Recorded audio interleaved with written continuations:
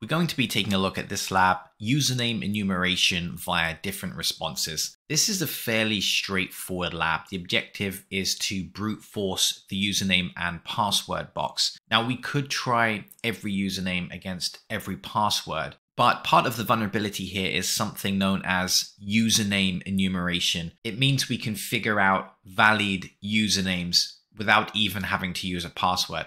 Just to give you an idea of how this works, let's fire up the lab. We'll head to the My Account section where we're presented with a username and password login box. Now let's try a simple username and a random password. If we click login, we get the response invalid username. Now presumably if we entered a valid username and an invalid password, we wouldn't get the message invalid username. In other words, we can enumerate the different usernames existing in the database simply by seeing whether we get the invalid username response or not.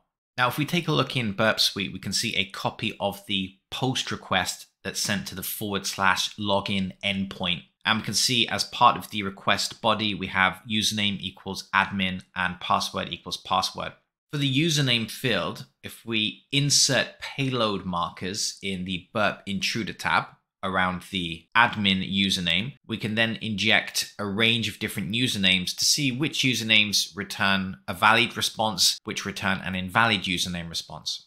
To make things very straightforward, Portswigger also provides a word list especially designed to be used with these labs. And the advantage of this particular word list is it's not super long. We can see everything starts with A, so we don't need to wait for as long in order to simply demonstrate a hacking concept. So we copy the list of usernames to the clipboard.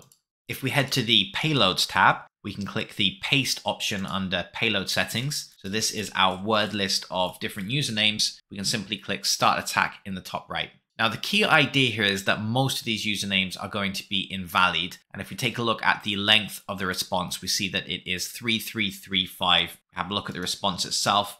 We should be able to see the message invalid username.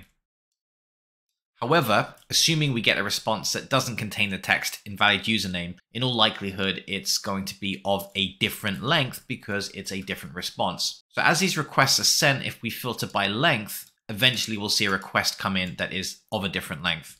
So now we can see request 70 has the length 3337, different length to all of the other responses. If we take a look at the response, we don't get the message username is invalid. In fact, we get a slightly different message, incorrect password. Now we can see the payload for that HTTP request was the username Apollo. In other words, we've enumerated at least one user from the database. Just as a proof of concept, if we head back to the login form, we try the username Apollo, we try a random password, we choose login. Instead of invalid username, we now get the response incorrect password.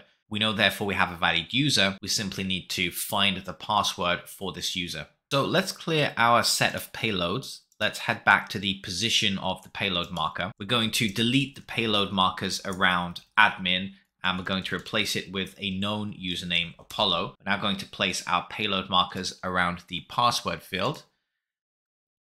And once again, Portswigger provides us with a list of passwords that we can use as a word list. So in the wild, password lists are going to be much longer than this. They're going to take a lot longer to iterate through everything. So we have a fairly concise list here just to demonstrate the concept. So we've pasted our list of passwords under payload settings. We can now choose Start Attack. This is going to be iterating through each of the passwords, but in each instance it's going to be using the username Apollo since we know that this is valid. We can see that the standard length of the response is 3337. So once again, we're looking for any response that differs from the regular response where we have an invalid password.